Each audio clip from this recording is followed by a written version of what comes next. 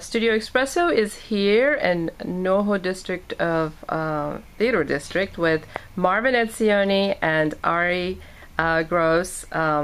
They are in the play Chekhov's Uncle Vanya, and they're going to tell us a little bit about the play. Let's start with you, Arye. You're playing Uncle Vanya. I am. Tell me how this role is different, and is it an updated version, California updated version of the classic? I can give you. So Uncle Vanya is a classic play by Anton Chekhov, who is arguably one of the fathers of modern theater as well as modern literature.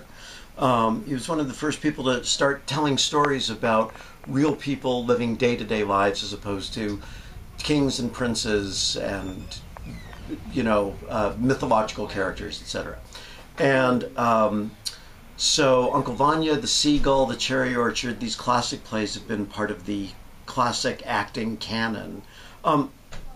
Stanislavski, from whom we get the method and our modern idea of what acting is, Stanislavski directed these plays, to give you a context of time. And, the original. And he acted in these in Russia in the late 19th and early 20th centuries. Right. And the plays were originally translated into English, usually by people who were English.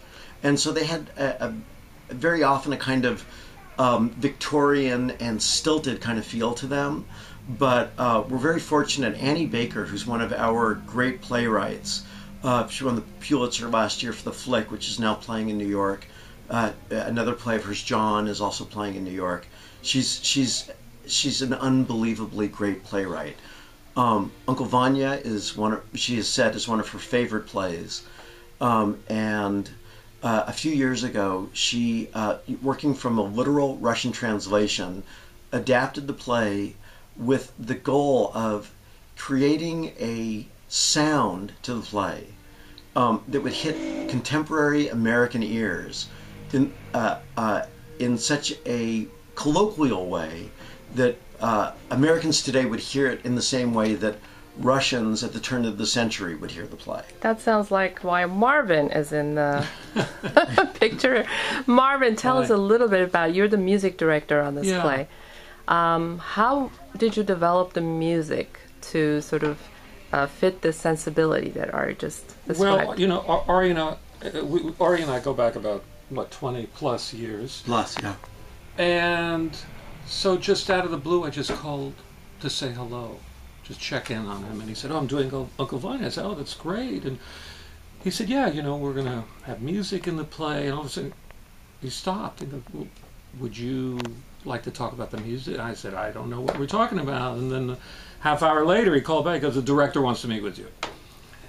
So we met the next day, me, Arye, and Robin Larson, the director.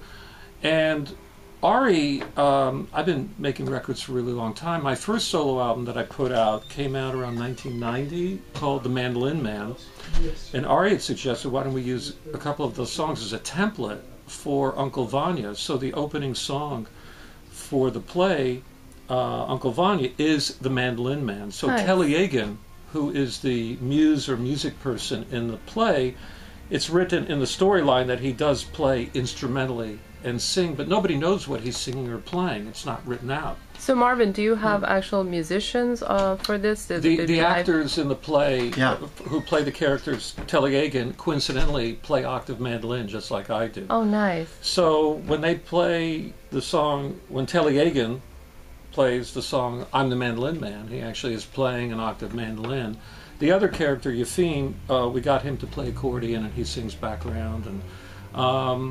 And so Arye helped choose the songs along with Robin, the director, and we all went through it song by song. We probably went through about, 20 or 30 songs of mine and narrowed it down. And we've also created a playlist called Uncle Vanya's Playlist that Arye selected of the songs that are in the play and then a few others that are not. And so that'll be on regionalrecords.com. Can't wait to see it, and tell our audience the dates and the website, how to get tickets. Yes, it's Antaeus.org, Antaeus.org.